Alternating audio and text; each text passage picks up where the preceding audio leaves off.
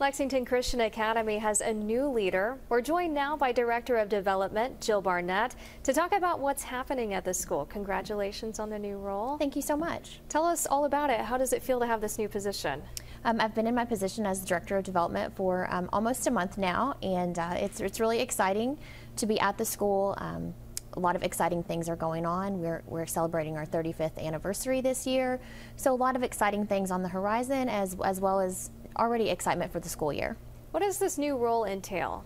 So as the Director of Development, I am charged with fundraising for the school, so helping organizations within the school that might be doing different fundraisers for their events, as well as sort of the strategic advancement of the school at large as we look to grow and look to expand our campus, unite our campuses together in one location as we move into the future. So school started back recently. This is your first month. How has that transition been? It's been really exciting. I very much have had to hit the ground running. Students were in the building, I think, that second week at work. We also had a really exciting weekend on campus this past weekend.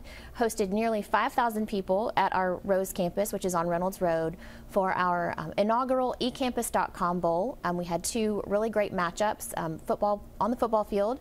We hosted Bryan Station and Bowling Green for the first game, and Lexington Christian played Pikeville for the second game. Sounds like a lot of fun. I think we had our Brian Milam out there too. You certainly did, and both Lexington teams were victorious, so that was outstanding as well. Tell me about the Academy for those who aren't familiar with what all goes down there. Sure. So Lexington Christian Academy is a preschool through 12th grade educational opportunity here in Lexington. We have a little more than 1,400 students on two campuses here. And the Academy, we're coming up on our 35th anniversary, as I said. LCA was formed back in 1989 when two Lexington schools merged. And at that time, we were hosting class in about 7 churches throughout Lexington. So parents who want their students to have a Christian education can look to Lexington Christian Academy for lots of different options. We're also really proud of all of the academic offerings as well as athletics and extracurriculars that we have for our students. What are some of those extracurriculars that you offer? We have lots of club opportunities that start as young as 2nd grade. So this year some of our elementary students have the opportunities to do things like Girls on the Run.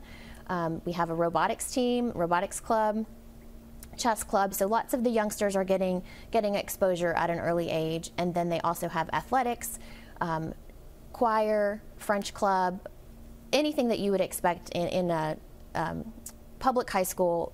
Lots of those options are available at Lexington Christian as well. And we have lots of sports teams as well that start even in elementary school. So a lot of different opportunities. Lots of opportunities. Thank you so much for being here with us today. Congratulations on the new role. I'm excited for you. Thank you so much.